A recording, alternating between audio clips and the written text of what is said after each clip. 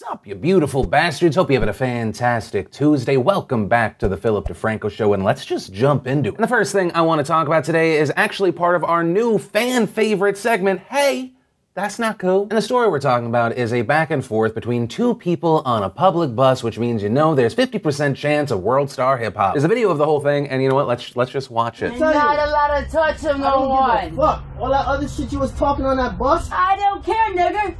You see, right? Yo, You don't go to mind your mouth, Do cuz. not put your Say it one more face time. in my Say it one more face. time. You already called me your nigga. Say it one more time. You're missing your stop, Say it nigga. one more. Open the door. Open the door. Bro, open the door. Goodbye, nigga. Say it one more time. Say it one more time. Say it one more time. I dare you. Huh? Huh? Keep saying that shit, you fucking bitch. Call him, please. He smacked the tooth on my head. He put a tooth on my head. He smacked me so hard. You should have had called him a nigga, yo. What's up with you? You gotta call the police now. So, hitting people, violence is never an appropriate response to words, but I don't feel bad that it happened. Hitting that woman was wrong, it was illegal, it was technically assault. But if I was that bus driver and that lady was like, call 911, call the police, I'd be like, okay, oh no, I forgot how phones work. Oh no! I just opened up Clash Royale. I'll get to it right after, 1 second.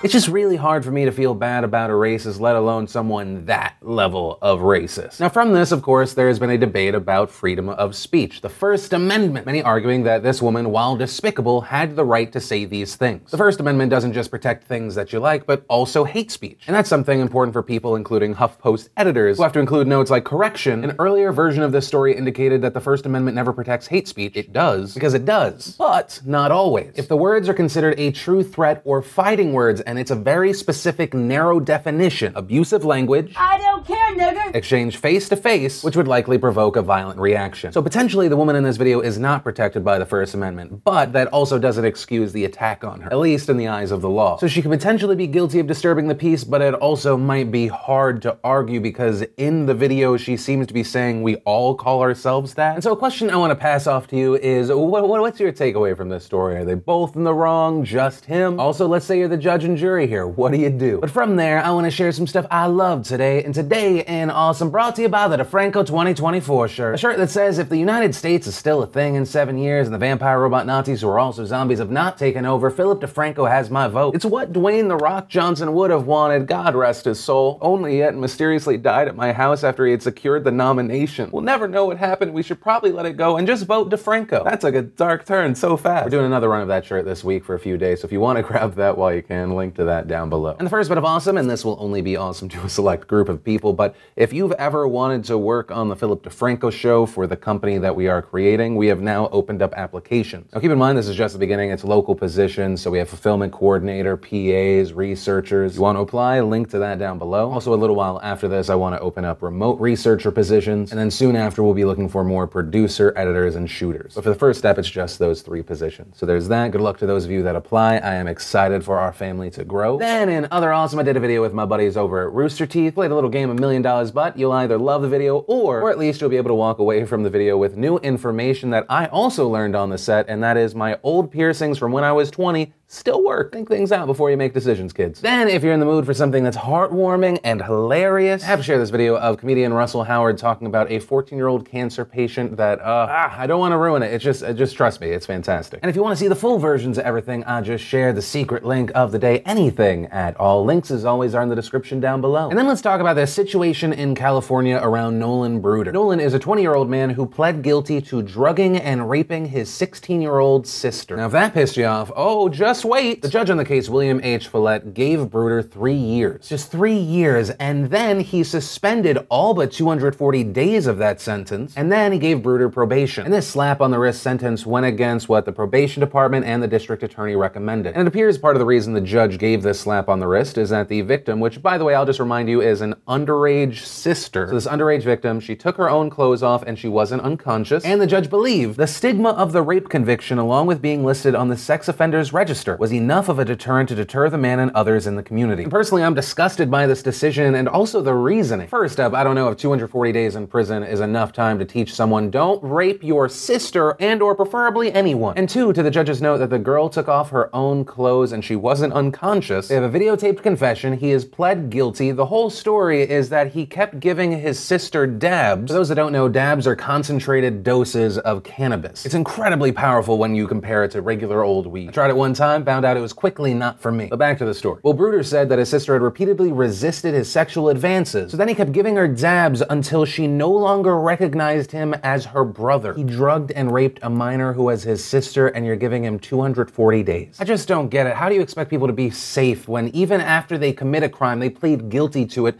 you don't really hold them responsible for it? And I hope this judge realizes that if and when Bruder does something horrible again, this is on him. He'll also be at fault there for this bullshit slap on the wrist. And then finally, I want to talk about the horrific bombing in Manchester last night. Now, if you have not heard, around 10:30 late last night in Britain, outside of an Ariana Grande concert, there was a suicide bombing. As of recording this video, 22 people, including children, have died, 59 were injured. Police say they believe the attacker was carrying an improvised explosive. Police have identified the suspected bomber. The Islamic State, aka Goatfuckers International, has claimed responsibility for the attack, but also police don't know if that's true, if they're maybe taking credit for something they were not responsible for. This because the statement appeared to get some of the facts of the situation wrong. They claimed that a soldier managed to place a number of devices among a gathering of crusaders in Manchester and detonated them. But officials are saying there was only one explosion and no other devices have been found near the arena. And my heart breaks seeing this story, seeing the footage of the chaos and the fear, this barbaric attack, not just on innocent people, but on children. The names and information of those killed are starting to come out. One of them was an 8-year-old girl. And then when I hear that, it's just hard for me to feel anything but rage. Now, before I get to the point that I really want to hit home on in this story, I need to talk about a guy by the name of David Blvd. David's name was all over the place yesterday because in the moments after the attack, he tweeted, "Multiple confirmed fatalities at Manchester Arena. The last time I listened to Ariana Grande, I almost died too." Following it up with, "Honestly, for over a year, I thought an Ariana Grande was something you ordered at Starbucks." Then sharing, "Checked my phone and got this message from Twitter. Try swearing at me now." And then about an hour and a half after his tweet, he wrote, "Too soon?" And as expected, the hate of the internet was directed towards David. I noticed even people that like dark humor going like, this is disgusting. It's not a day after, it's not a week after. You're literally putting this out there in the world and joking about a situation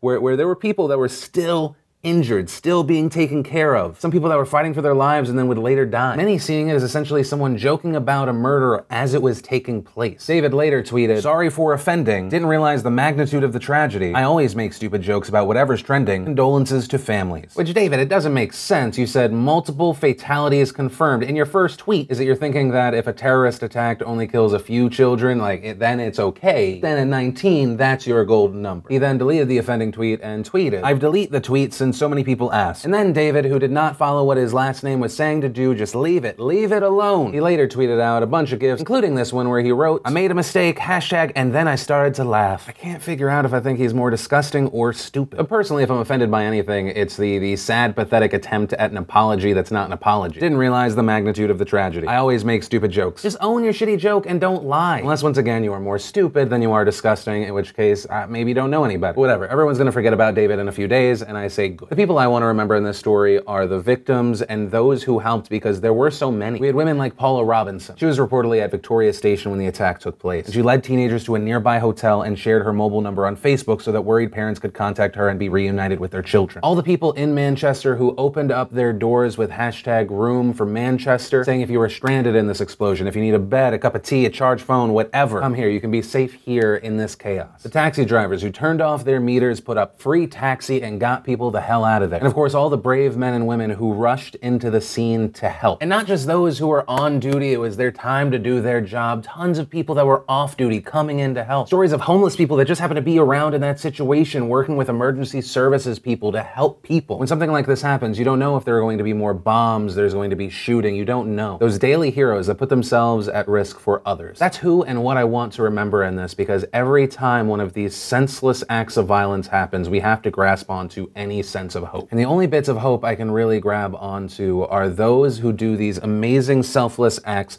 in the face of horror. In the face of terrorism, people trying to spread fear and violence, they stand up and do good. But most importantly, they stand up. When I see pictures from the Manchester Vigil, seeing so many people coming out less than 24 hours after a terrorist attack, coming out all together, showing solidarity, saying, fuck terrorism, and also I'm not scared, and you know what? Even if I feel a little bit scared, it won't stop us, it won't break us, and that's what gives me hope. And I think that note is where I want to end that story in today's show. And remember, if you liked this video, you like what I'm trying to do with these daily videos, hit that like button. If you're new here, hit that subscribe button. Join the nation of beautiful bastards who will love your face. Also, if you missed and want to catch up on yesterday's Philip DeFranco show, you can click or tap right there to watch that. If you want to see yesterday's brand new vlog, click or tap right there. But that said, of course, as always, my name is Philip DeFranco. You've just been filled in. I love yo faces, and I'll see you tomorrow.